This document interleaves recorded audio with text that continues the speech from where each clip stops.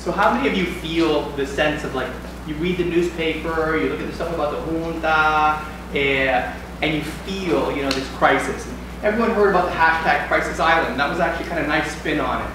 But in fact, we are in a crisis. We're in a fiscal crisis. We're in a governance crisis. If you look in the States, we're in even a bigger crisis. But I quote John F. Kennedy. He said, "In a crisis, be aware of the danger, but recognize the opportunity." And it's interesting. He said that the Chinese, the symbol for crisis is actually two symbols in one. It's the symbol for danger, and it's also the symbol for opportunity. Every crisis brings an opportunity to rethink and reinvent yourself. So everyone knows the glass half full, the glass half empty, right? Those of us who see the glass half full, we're optimists, right? It can happen.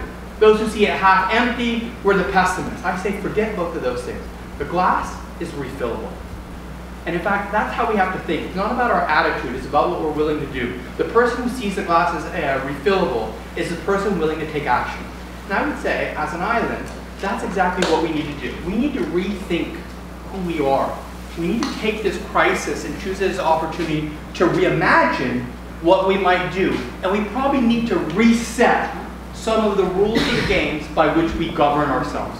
And by doing that, we're really talking about putting innovation above replication. You see, as an island, we've been trained to be very great replicators.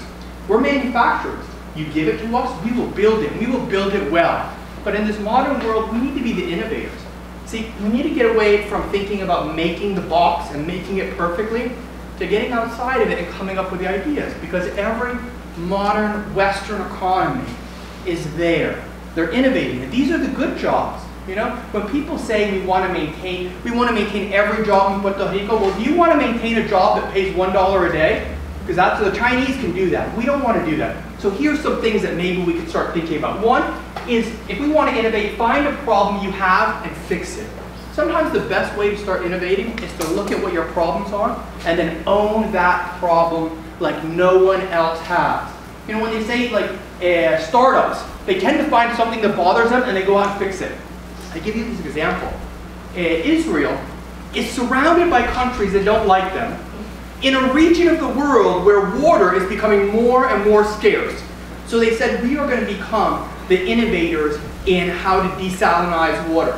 No one had been able to figure out how to do it well enough that it was cost effective until Israel put their nation's mind to it. Today, 50% of Israel's drinking water comes from the sea, and they're able to produce it at a lower cost than getting bottled water, basically, right? They have innovated around a problem they have. It makes you wonder, we have a lot of problems. We got a lot of problems that are fairly unique to us that we could be innovating around. The second thing is, use scarcity as inspiration. You know, they say scarcity is the mother of invention, right? And when there's less of something, which, let's face it, there's going to be a lot less money in Puerto Rico for a while.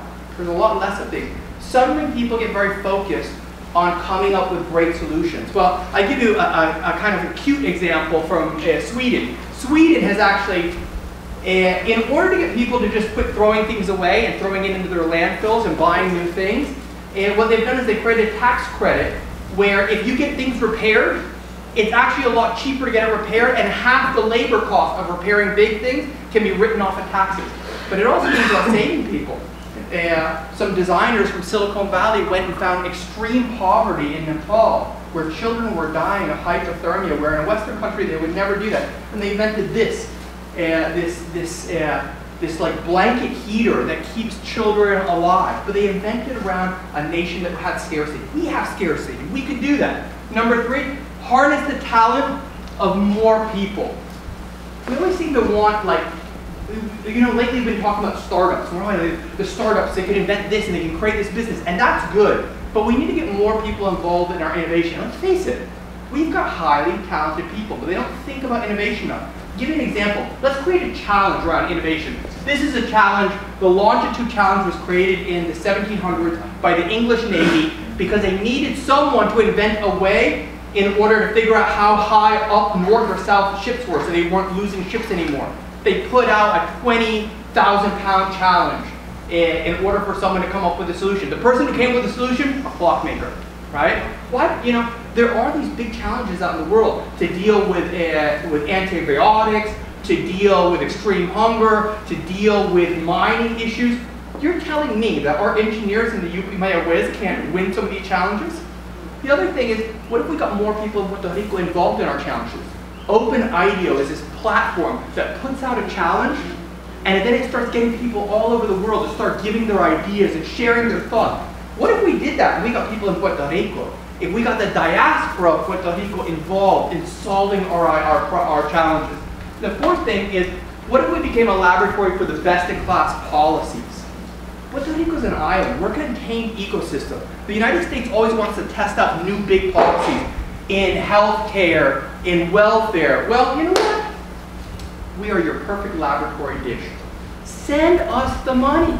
And we could come up with the ideas and the proof of how policies affect healthcare. Our healthcare system is a disaster right now. Can you imagine what a $1 billion grant might do if we were willing to test out how to make hospitals run better? Well, I would tell you that if you think that we're too small to do all these things, Ireland, Singapore, Iceland, and New Zealand are all in the top 20 list of the 20 most innovative countries in the world. They did this. Most of them are our size in population, right? These are islands of ideas, islands of invention, and we should be one of them too. So what I would say is we have to reinvent Puerto Rico. I love this quote. Sometimes you need a little crisis to help you realize your potential. And I think that's how we should see our crisis. Right now, it's an opportunity to clean the slate, to do the new thing, to reinvent ourselves. And maybe in 5 years' time, we're saying we're not the crisis, we're the example. Thank you.